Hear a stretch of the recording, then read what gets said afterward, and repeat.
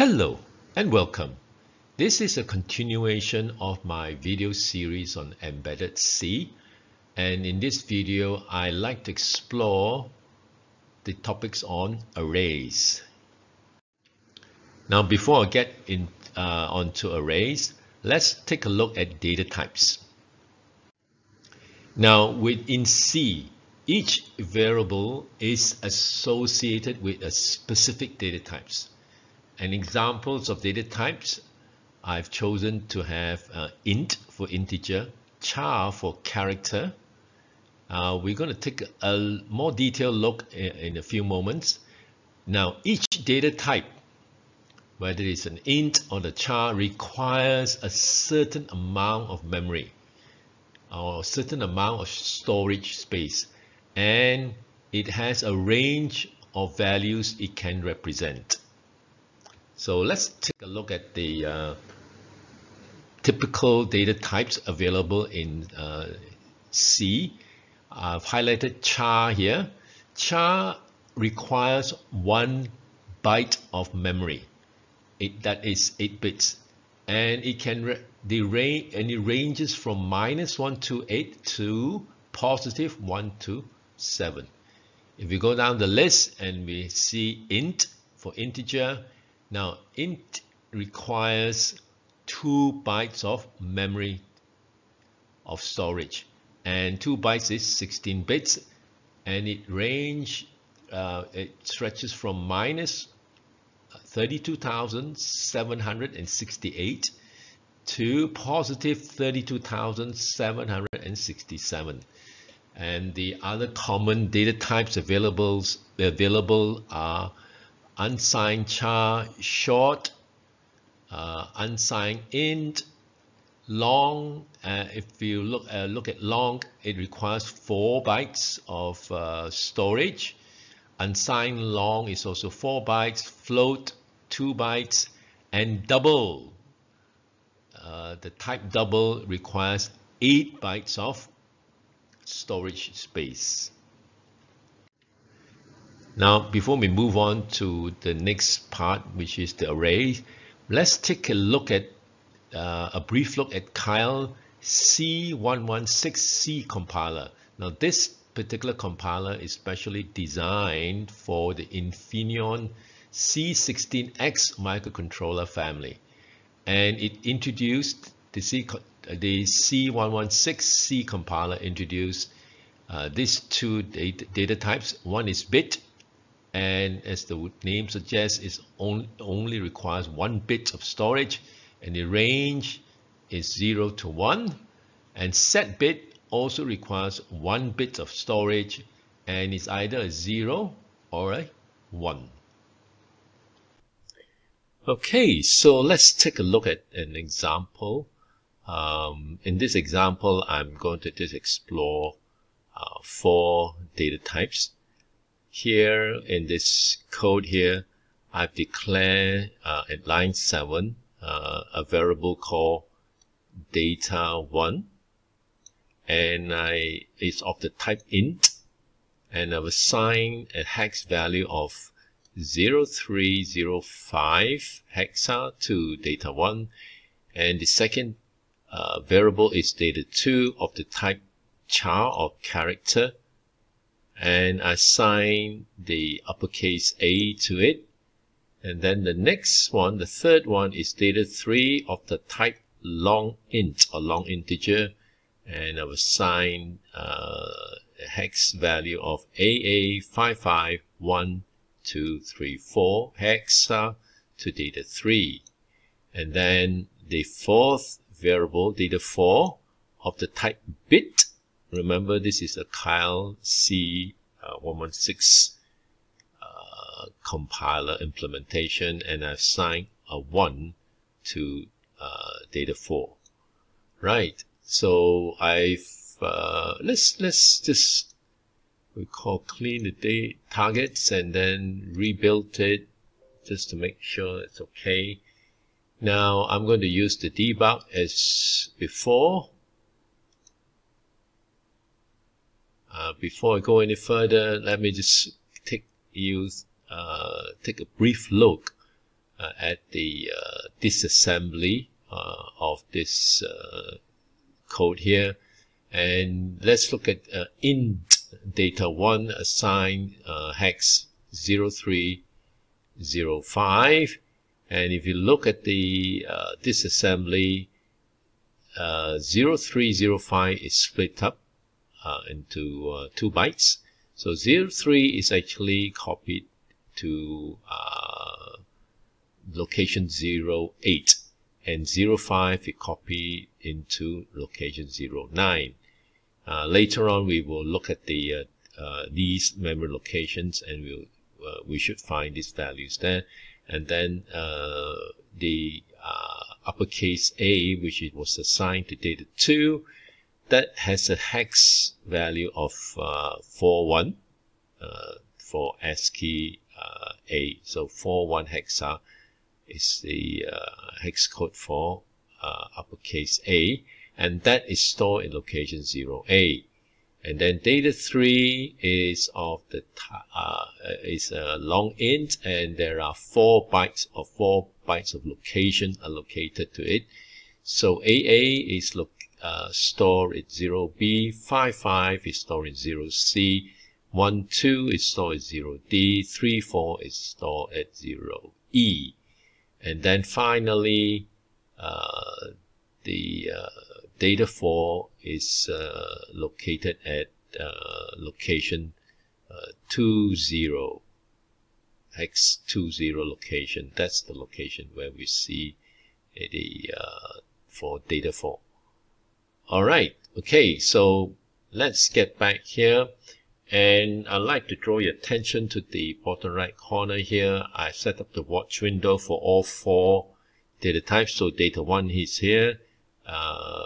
There are 2 bytes of information storage here, and that's of the type int. Data 2 of the type character is only 1 byte of information, and data 3 a long int that has 4 bytes of location, and data 4 is 1 bit, so 1 bit. Let me just maybe zoom in here. Yep, just give me a minute. Let's zoom in. Yes. So data 1 is here of the int, and we have 2 bytes, and data 2 is of the type char. It's only 1 byte. Let me just erase them. Data 3 is a long int, and that's 4 bytes of what you call location allocated. All right, so let's erase that. So this is 1 byte. This is the second byte here. And this is the third byte here. And finally, this is the 4th byte. And then data 4 is 1 bit of information. So it's only 1 bit of information. Yeah. Right. Let's zoom out. Right. So let's take this out. All right. Okay. So we're back here. So I'm going to step through this code here. So first one is to assign 0305 to data 1. So watch this part here. Yes, it's now 0305 here. And then the character uppercase A assigned to data 2, and we see the hex equivalent 41 is stored here, and also beside it the uppercase A. Data 3 is of 4 bytes of location. That you can see it here, AA 551324, and finally data 4 is 1 bit. So we assign 1 to it, and there we have it. And we'll zoom in here to see it, and there we have it. They are, I can see all the data types here. Right. Now I'm going to reset the program, and I'm going to look at the locations where these data are stored. So let's go to debug again.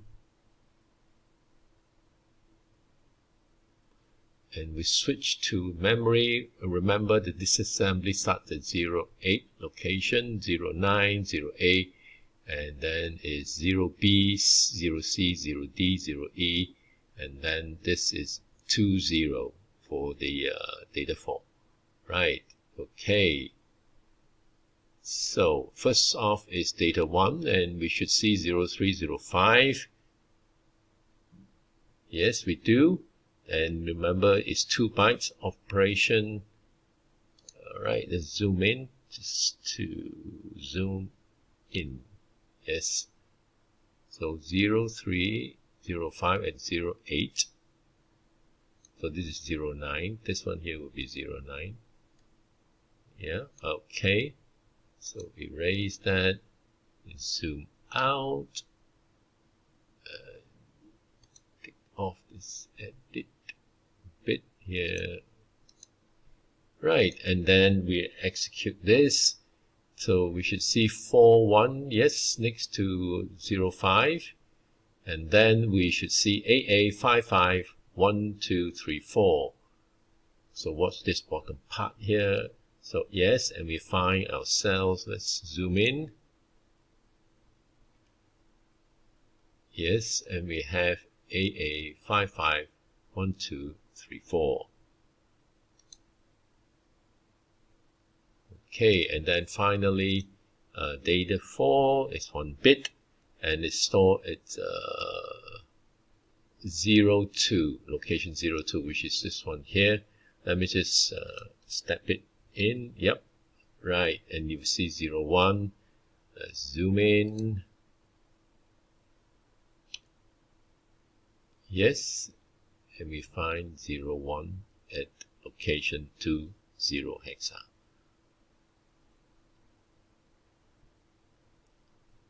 Okay, that's it for this particular demo. Okay, so now let's take a look at array. An array is a group or a collection of same data types. Here is an example of an array. And the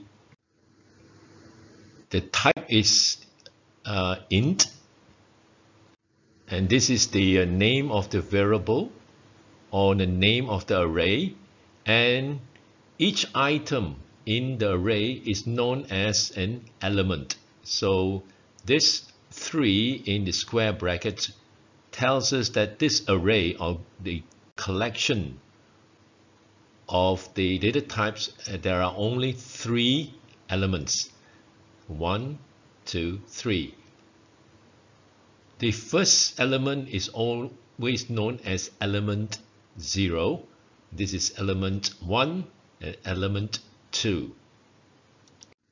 And the array, as mentioned earlier, holds the elements of int types. So each of these elements in the array is of the type integer or int. Okay, so we come to the second demonstration, and this particular example or demonstration, we're going to look at how we're going to make use of an array to switch on the LEDs on port 0 of the AT89S52. And let me just walk you through the code before we do the demonstration.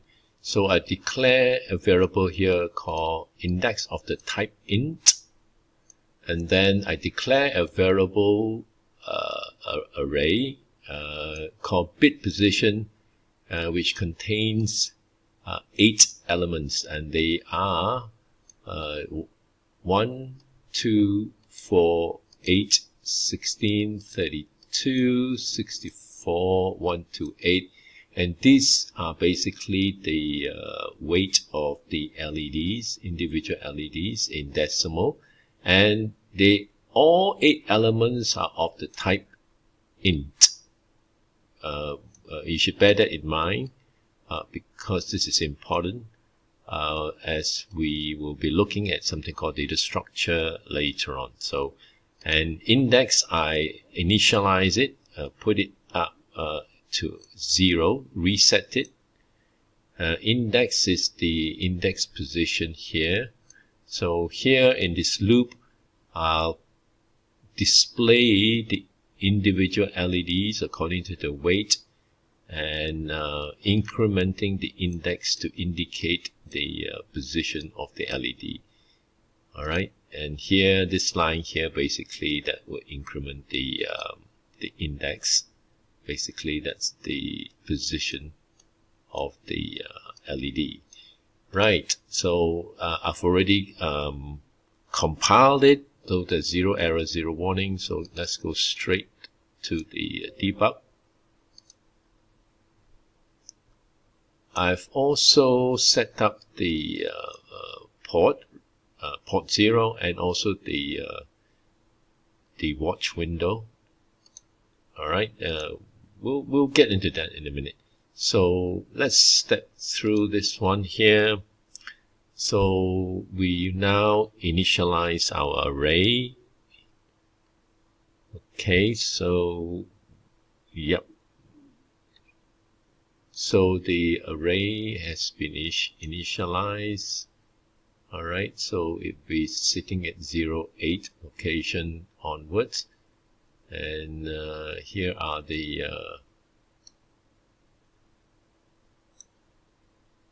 positions, and then index is here. So now we go to index, we now set it to 0. Now the first one would be element 0, which is a 1, so we should see this LED switch on. So let's go. Yep, and it's correct. So next one will be increment the index, and we should, yeah, and let me just go down here, the index, let's zoom in.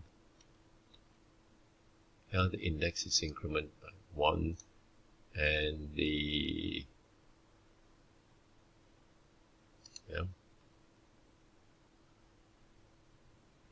Alright, so let's carry on with this. So we will now output the next one, which is 2, which is this position here. Increment the index by 1, and then that would be 3, then that would catch display 4, yep, this LED here. And you will notice here the values of the bit position are also copied into the elements. The position here, 0 is 1, bit position 1 is 0, 2, bit position is 4, and so on. So now let's move on to the next one, index, display it. So I'm going to just cycle through.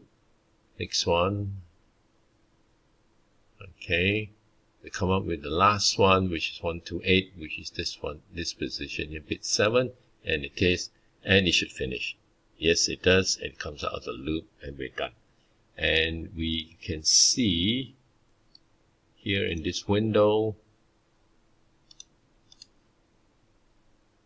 all the values being read. Yeah. Okay. So